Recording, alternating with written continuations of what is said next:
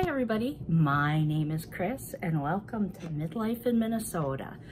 I am a long-time YouTube fan and a more recently TikTok fan. So I thought maybe with a little bit of a new journey ahead of me, I would give the YouTubes a try. I'm a 50-something-year-old woman, 52, and midlife crisis is too strong of a word, but just feeling a little blah with life. So I am going to be starting a journey to lose some weight and get in shape. Seriously. So it's not 20 up, 20 down, 20 up, 20 down. And I'm going to be doing one of the online programs, like doctor assisted. I haven't gotten all the paperwork or anything yet, so I hesitate slightly to say any more because I find it odd that there isn't a lot of information on the internet, and specifically YouTube. So before I get my ass sued right off the trot, I'll wait till I get the paperwork before I say any more. And I will apologize up front because I know these first few videos are going to be horrible. I'm like in the TikTok mindset.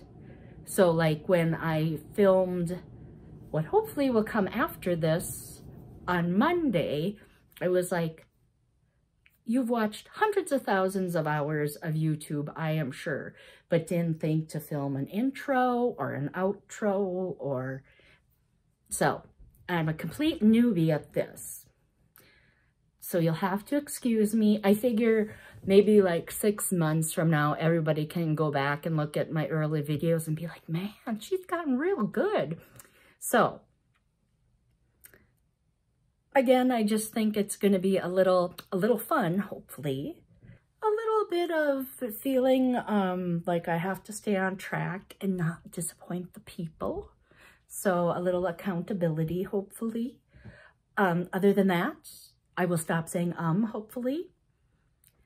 And I will get on with my first horribly started video. So there's nowhere but going up from here. So here is a tour of my workout space.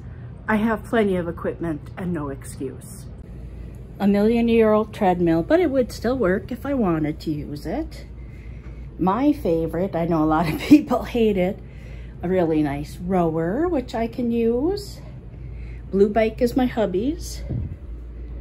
A indoor super fake Peloton bike, but I got it a couple years ago. I have used it some, and it was only like $200. I think I got it on a screaming deal. And I have weights and more weights. One of my prouder inventions. I MacGyvered myself a little side table for when I'm rowing, and oh yeah, perfect AirPod holder.